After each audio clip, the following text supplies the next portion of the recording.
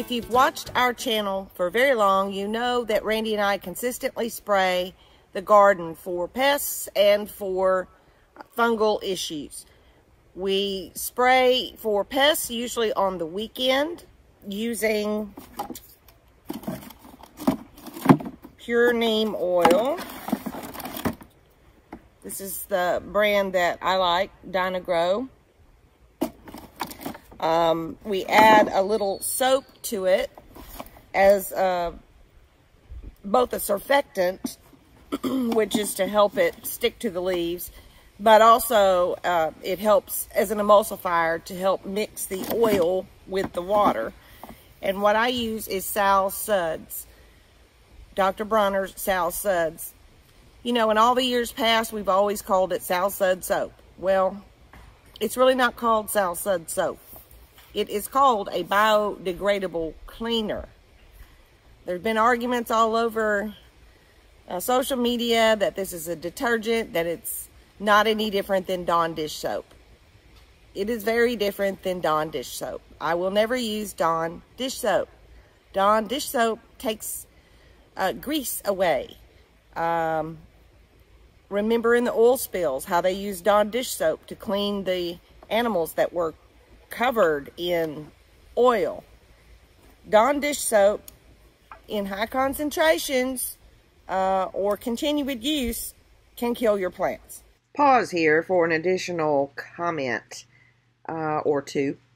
All plant leaves have a protective waxy coating, so using a detergent like Dawn dish soap at too great a strength and or too frequently can strip off the leaves' protection, leaving them way more susceptible to pests and disease pathogens. And another thing about soap, Dr. Bronner's does make a Sal Sud soap, but it's a Castile soap.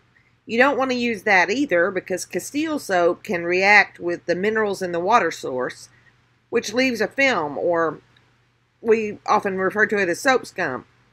Well, that could plug the stomata or the pores on the back of the leaves. So that is why Dr. Bronner's Sal Sud biodegradable, ooh, say that real fast, biodegradable cleaner is the only one I use. I'm not going to get into an argument about Dawn dish soap or Sal Suds, but I'm going to tell you, this is all I use ever. And additionally, in the neem mixture, I like to add a product called Rid Bugs. This is a really old bottle, and I'm not sure it's even got active ingredients anymore. But I like to add the Rid Bugs because it will kill the eggs of bugs that the neem oil will not kill. I'm not even sure if they make this anymore. I will have to check. But it's another good addition, really stinky, to add to your neem and Sal Sud soap mixture for pests. For fungicides, this has been a huge discussion on my group page because for years we recommended Actinovate, and it is a superior fungicidal product. But a couple of years ago, maybe a year and a half, they stopped making it in the 2-ounce packages. You can only get it in the larger packages, which cost like $130 or more. The downside to that is that Actinovate only is supposed to be good for a year after the date on the package. So it doesn't really make a whole lot of sense to spend that kind of money because you only use a teaspoon in a gallon. You're never going to use up that bigger packaging unless you have just a huge garden and you grow in the spring, the summer, and the fall. You might use it up by then, but it's just a really expensive product to have for just home gardening. So we've been searching for other alternatives that might work. A couple of years ago, I was sent a couple of these bottles, which is the amazing Dr. Zymes Eliminator. It's supposed to work on some pests and then also on fungal issues. I haven't tried it yet. There are some precautions about using this, and they say to test it on a plant before you go spraying all your plants. That's, I don't know, that's kind of a red flag to me, but I just haven't tried it yet. The latest thing, oh, I also have this, which is actually from the same company that makes Actinovate. This is called Companion, and it also is a biological fungicide. It's open, so I have used it before. This is a new one that someone in my gardening group, Nancy Jacoy, shout out to her, that great gardener, has beautiful gardens, that she started using, and it is Monterey's Complete Disease Control. If I'm not mistaken, I think she started using it last year, and she really liked it. So I ordered me some, and this is probably what I'm going to be using. Now, when I do a fungicidal spray, I also mix a little bit of soap with it to help it, again, stick to the leaves. Because I'm using soap, and soap can, you know, kill pests too, smother them. Pause here, because someone will say that soap doesn't smother them, and that's correct. It actually dehydrates their bodies, which eventually could kill them. I always wait to spray the fungicide in the evening, as well as for pests. We spray in the evening after the sun goes down, and the bees have left for the day to go to bed. When I spray fungicide, the other thing I like to do is, that's the point in time where I like to prune or remove anything I need to off of the plants. And one of the reasons I like to do that is because with the fungicide already on the plant, on the leaves, I don't have to disinfect my hands between every time I pluck something off or cut something off. So in a few hours after the sun goes down, we will mix up some of this Monterey and a little bit of Sal Sud and spray away. And I'll show you a few things that need to be pruned. Normally, we start our spray schedule about 2 weeks after we have transplanted our plants into the buckets. And we usually start with spraying for bugs. We should have done that last weekend because I'm already seeing some things. In fact, I'm going to take you over in a little bit and show you a pepper plant. Maybe you can help me figure out what ate this thing, because I've never, in all the years of gardening, seen this happen with a pepper plant. However, since we're going to have 6 consecutive days of thunderstorms, we're going to start with the fungicide today, because usually after rains is when you see fungal issues start to develop, especially with heat, you know, high heat and high humidity. Okay, spraying for fungicide. Spraying for fungi. I'm using Monterey's Complete Disease Control. We've got a sprayer here filled up with about 3/4 water. Oh goodness. Can you get that open? Well, while Randy's doing that, I'm going to add Dr. Bronner's Sal Sud Biodegradable Cleaner, just about 5 drops. Again, this is just for a surfactant. This is a 2-gallon sprayer. It's made by Scott's, and it is battery operated, which is nice. This is a teaspoon measure. We need 2 teaspoons per gallon. So now he can go ahead and, how big is such a container? 2 gallons. Where's the lid? You said 2 teaspoons per gallon. 1 teaspoon per gallon. It's a 2-gallon container.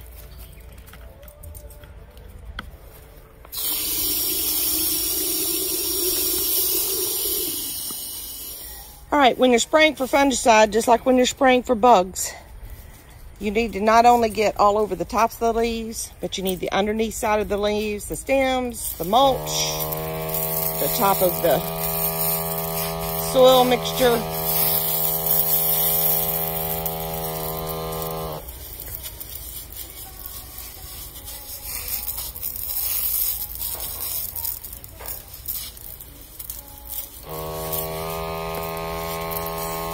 Really love this sprayer.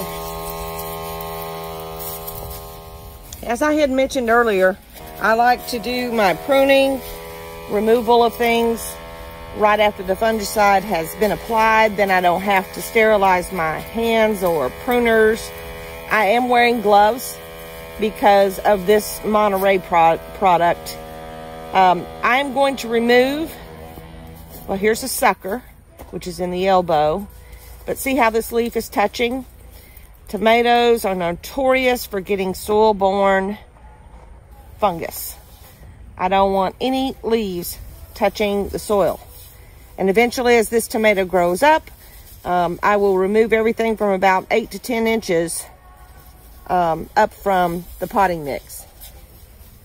Now let's take a closer look at this here.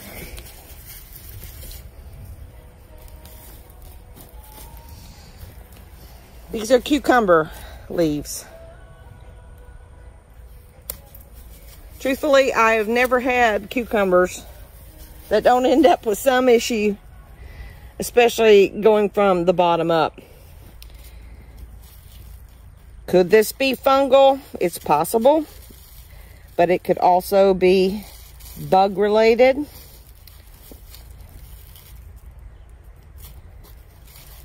But I'm going to pinch off that leaf. I'm going to pinch off any leaves that look bad. I'm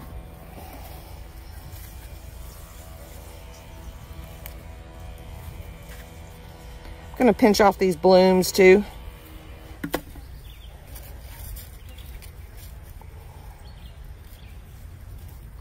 And these as well.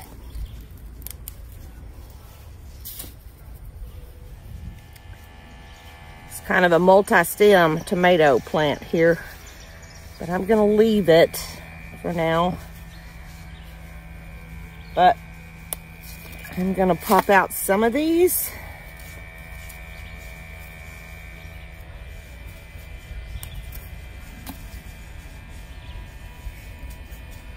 I'm also going to remove any buds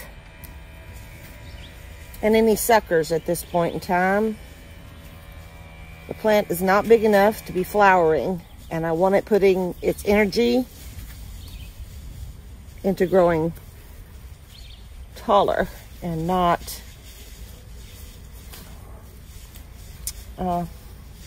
fruit production.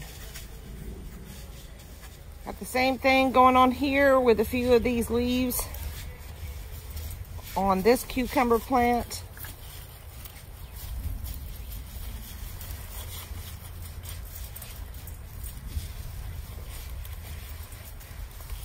You don't want to be too aggressive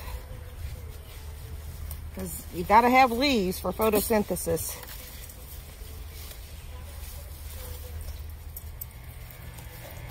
This one is a melon, a cantaloupe. Honestly, it looks pretty good. Just going to take a couple of these lower leaves off.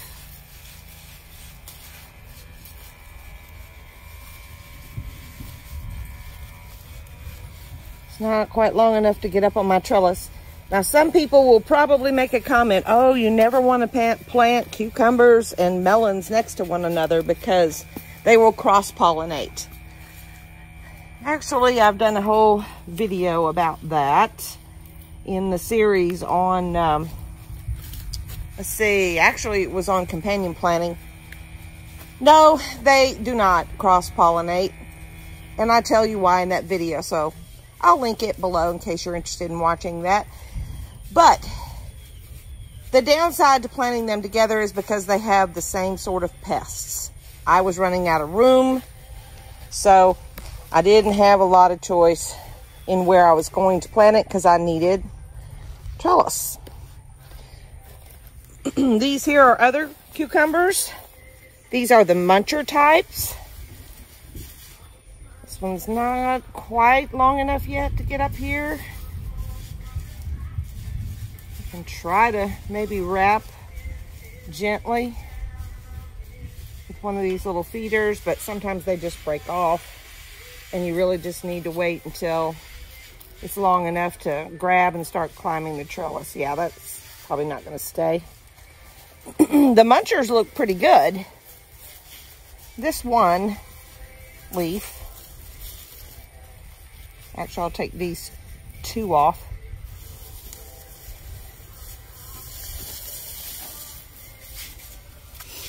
Got some holes in here, so some critters been chewing. But overall, it looks pretty good.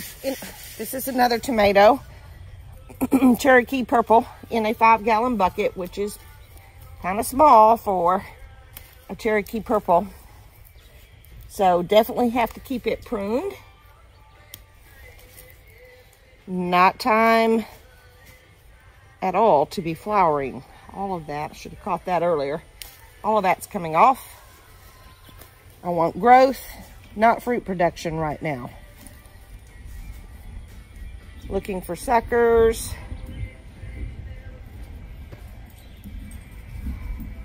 On these that are in 5-gallon buckets, I will keep the suckers pruned off. On the ones in the larger buckets, we'll talk about that when we get over there. Some things here I wanted to show you with the striker beans. I typically always have this happen at the first part of growing beans. Now, what is it? Well, could be a number of things. This looks a little bit like angular leaf spot.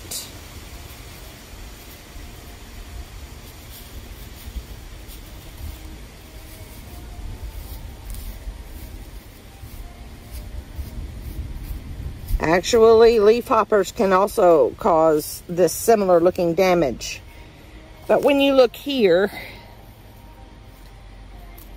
same thing, but to me, it looks a little bit more like sun scald.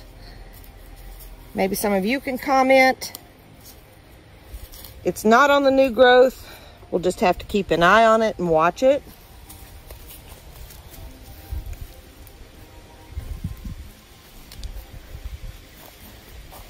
Same thing here. Could be angular leaf spot. Got some tiny holes. Could be a chewer. Definitely a chewer there with a hole. Chewers here with holes.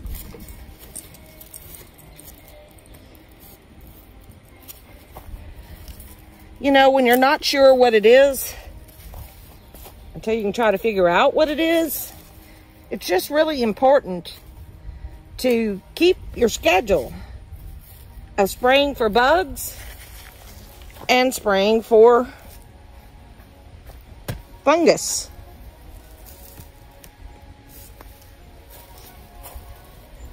Same few things here. This one especially, to me, looks like sun scald.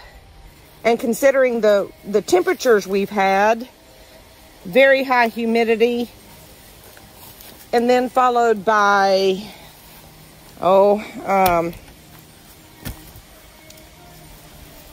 degrees of less than 60 degrees. Beans really don't like that. And then followed by very high humidity again. Look at this edge. Rain. Even with on days where we've had sunshine. So all I do after spraying for fungus is go through and take off leaves that look like they're starting to have a problem. You don't want the plant to be investing energy in trying to repair that. To me, that looks totally like sun scald. Y'all tell me what you think. Talk a little bit about the tomatoes over here in this garden.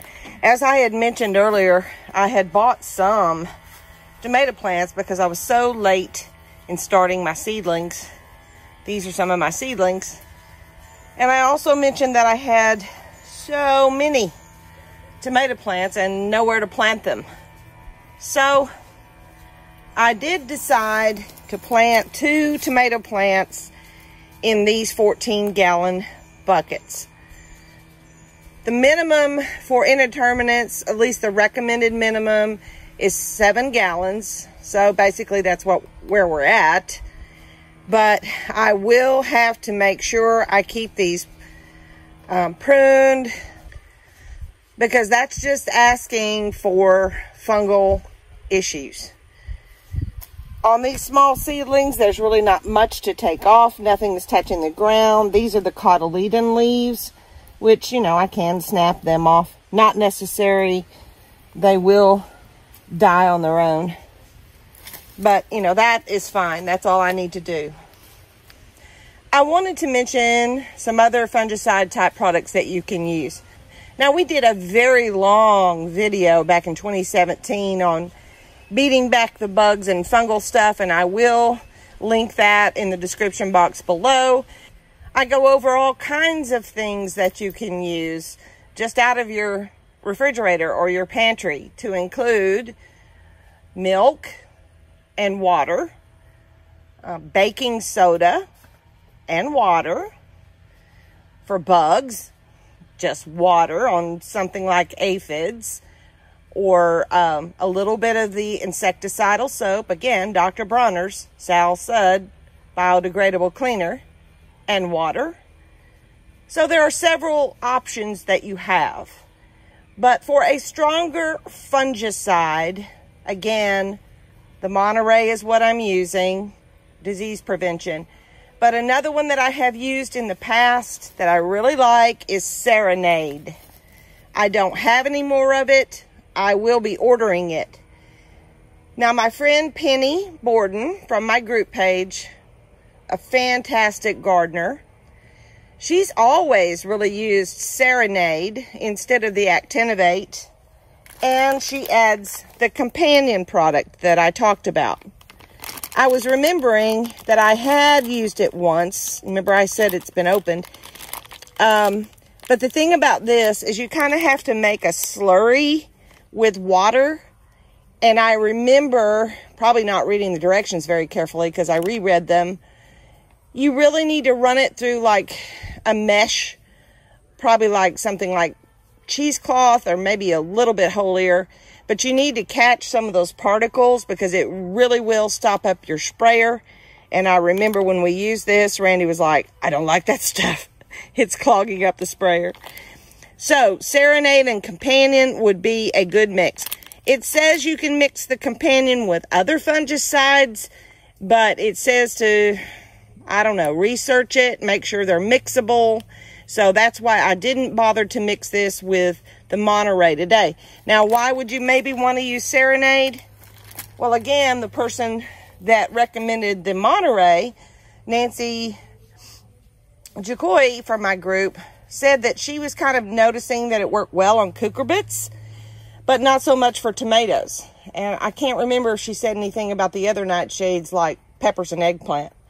So speaking of peppers, take a look at this. I have 6 pepper plants planted in this entire area of the tomatoes.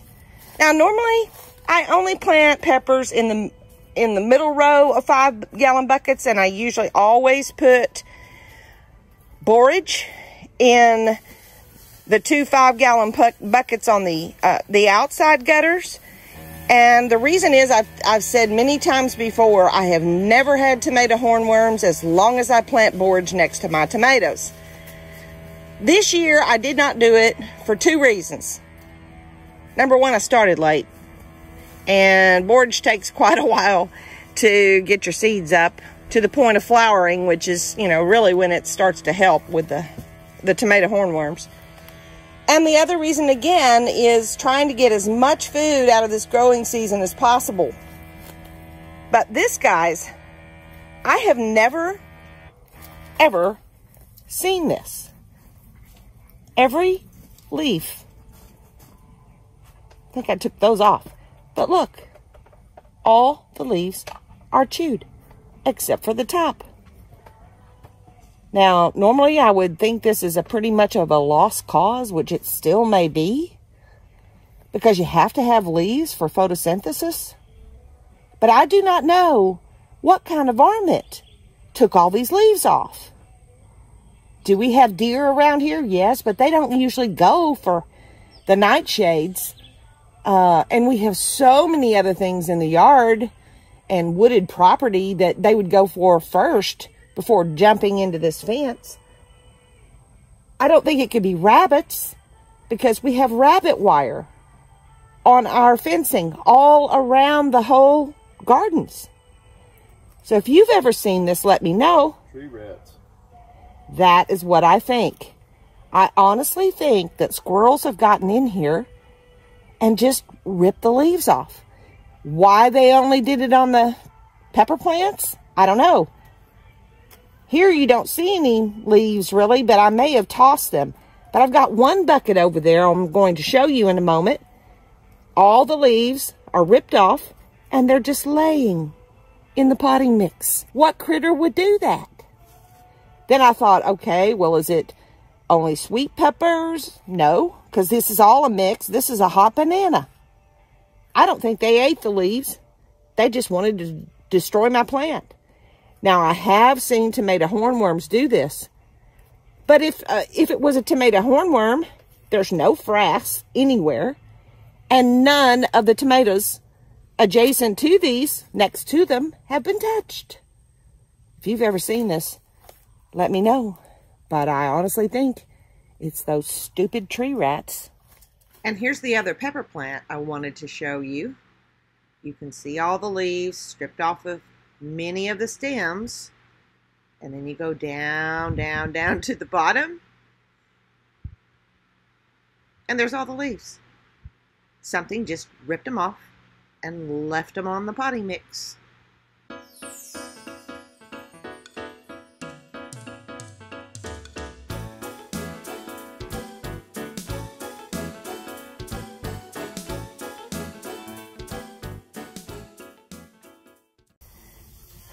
Let's talk squash vine borer. I have done a ton of videos on the squash vine borer. Now, in the first episode, no, beg your pardon, in this previous episode, I showed you wrapping foil on the summer squash and then the Georgia Candy Roaster winter squash, because they're susceptible to the squash vine borer. You're lucky if you live in a region where you don't get these, but anywhere about eastern side of Texas, probably all the way to the East Coast, you get the squash vine borer. It comes from a moth, and unlike most moths that fly at night, this one flies during the day. Here's a quick picture of one. And they lay their eggs, usually, well, they can lay them on the leaves or the stem. After they hatch, these little nasty white worms bore into the stems of the squash plant and start eating it, destroying the vascular system in very short order. Now, what will kill these little worms?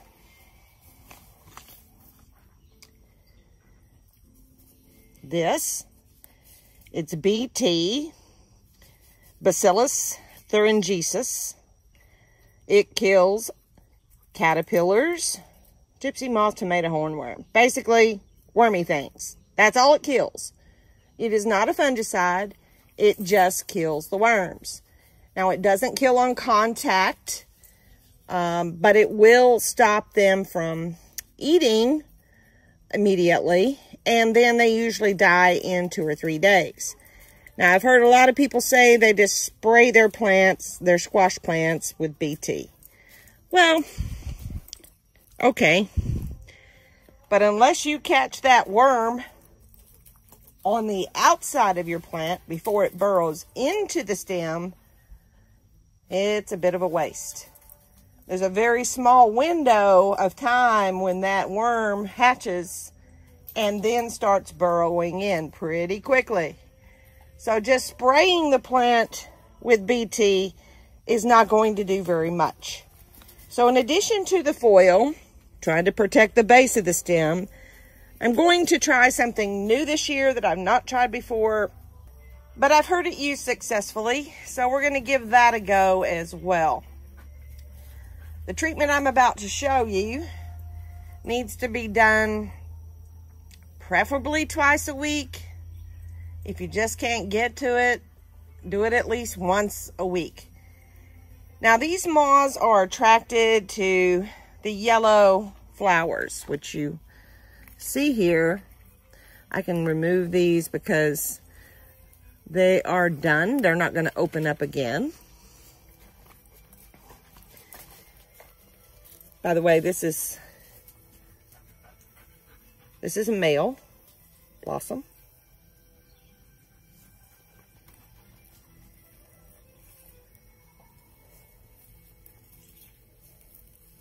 Get this one off. Also a male. Well, get it in the, there we go. Also a male. Let me zoom in and I'll show you a couple of close-ups of some females that are starting to develop now. All right, this is a male, hadn't opened up yet.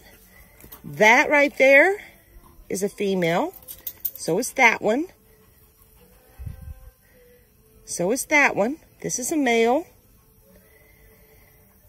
You can tell the difference because the base of a female squash bloom actually has what looks like a little squash on it. These are patty pan. That's why they're shaped kind of like a flying saucer there. And once that bloom opens, it's going to require a bee or me to take an open male blossom very early in the morning and pollinate it. I have another video where I showed you how to hand pollinate squash. But back to the vine borer. So here is your main stem coming up. This stem is rather solid. All of these leaves on the side, actually I'll take this one off because it's got some sunburn on it. See if I can you see that the side leaves are hollow? Perfect place for those little worms to get in there, although they definitely get in the main stem too and eat away. So how do we get the BT inside the stem where the little worm is going? Well, you do that with a syringe. You can get syringes at Tractor Supply, which again, Nancy Jacoy reminded me of when we were talking about this on my group page. I believe today, in fact. We didn't get ours there. But anyway, it's just a basic syringe. So we're going to mix up some BT and talk about how to inject the BT into the stem. You're going to want to inject it into the main stem, and then you're also going to want to inject it into these peripheral leaves coming off. Now this plant is really pretty young yet for me to start seeing moths that turn into the squash vine borer. They're pretty little, but I wanted to go ahead and kind of show you. BT, if you read the directions, it basically says like anywhere from 1.5 teaspoons up to 4 teaspoons per gallon.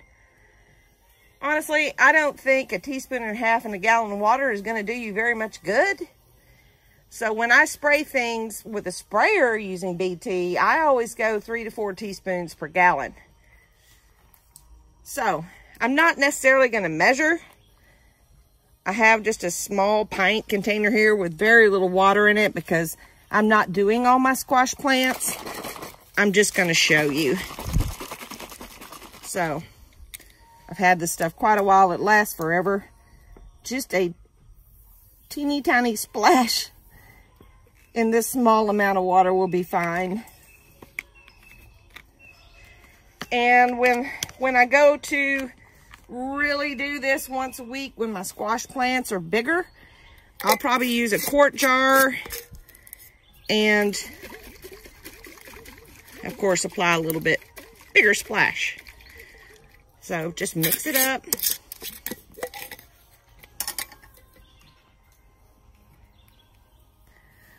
As you can see, I got mine from Jeffers, which is kind of a pet farm implement place. Anyway, give it a little squirt.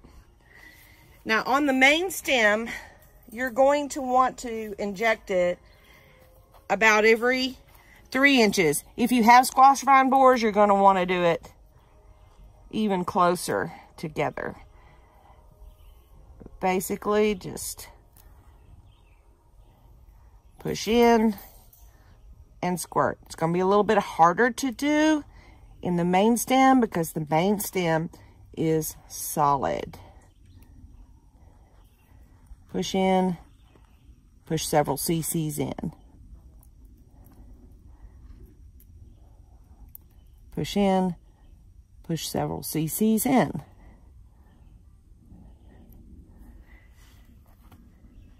You can go up as far as you want to go. Now, on the big leaves, the offshoots, all you need to do is come up about 6 inches. This is going to go in much easier because it is hollow. And then just push several cc's in it. And it's going to flow down. So if you had a vine borer down in here, it's going to get there and kill it. The reason to do it twice a week is because these little varmints will hatch and get in there. And they can live, I think, for about 12 days inside your plant. So the more diligent you are with doing this, the more likely you are to actually harvest some squash. Now with the excess, with the excess, go ahead and water it in. Won't hurt anything. Looking at all the plants. And look at all the tadpoles. Yeah. What do you think? Look at the fish. Look at the little frogs. Come look, see?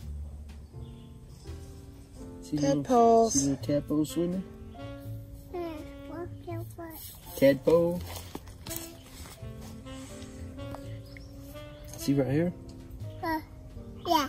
Yeah.